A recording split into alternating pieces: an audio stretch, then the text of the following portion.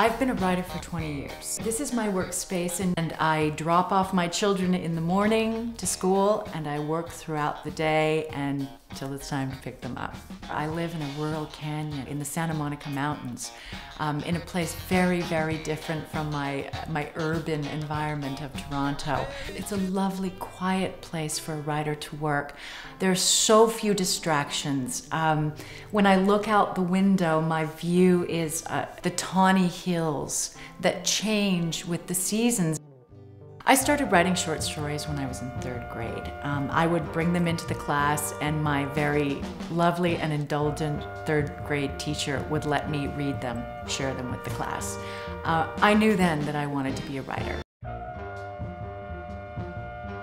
This is my 3rd novel. All of my books have taken roughly the same amount of time to write, a year and a half. And because I am a sort of dedicated writer, and my muse is the on switch on my computer. John Irving calls himself a craftsman, and not to compare myself to John Irving, but to compare my work habits to John Irving, I would say I'm the same kind of writer. When I was younger and was writing screenplays and I didn't have children, I did most of my writing when I was walking. So I take long walks in the canyon and think about the work, and most of my composing and thinking about plot, and I still do that. I simply have less time to walk.